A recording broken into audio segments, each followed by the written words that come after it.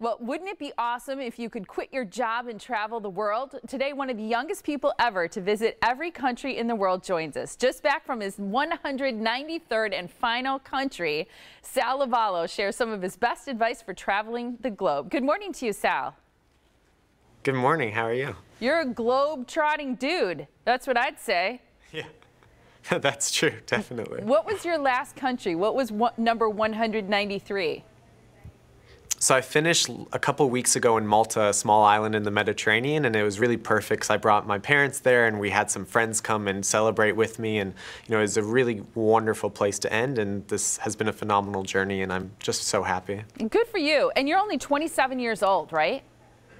Yeah, I'm quite young, but it's been quite a long process. I mean, I've been traveling for 10 or more years, and it's been 15 or 20 countries a year, mostly for work or for school.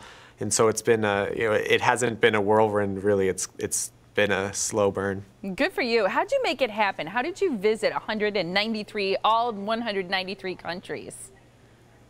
So I'm lucky because a lot of it was organic to my lifestyle because I was traveling for school or for work. I've also been living in the Middle East in Abu Dhabi for the past 6 years, so it's really centrally located.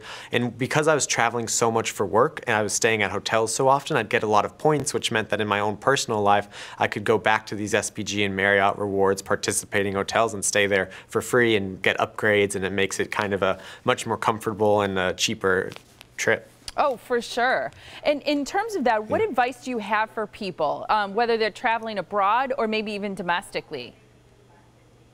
So I always say, look at what you're passionate about. Travel shouldn't be exhausting. Travel shouldn't be about doing things you don't want to. It should be purely about having fun and enjoying and learning a lot. So if you're interested in food, I'd say go to Brazil or go to France and eat the food there. If you want beaches, go to the Caribbean or go to the Pacific. If you want history, go to Europe or North Africa. But really pick what you want. For me, it was about learning about different people and the economies and comparing them, which is why I was interested in going to so many, but you don't have to.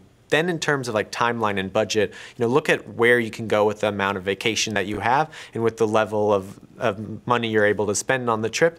And then use things like the travel hacks, like being loyal to a program like SPG and Marriott Rewards. Use your credit card all throughout the year. You'll build up enough points, maybe get a free flight, definitely be able to stay at the hotel.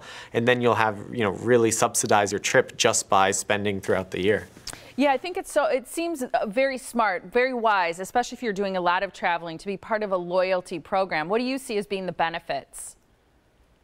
I think for me, because I'm traveling so much, being part of a loyalty program for hotels, I'm always with SPG and Marriott. For flights, I'm often with United or with Etihad. But it's always kind of, you feel at home, even if it's a completely new place. I've stayed in 65 SPG and Marriott hotels in 40 different countries. And in each of them, they always say, thank you for your loyalty. And they give you the same amenities. And it gives kind of a consistency across all these countries, and that makes you, feel much more comfortable and calm and ready to explore.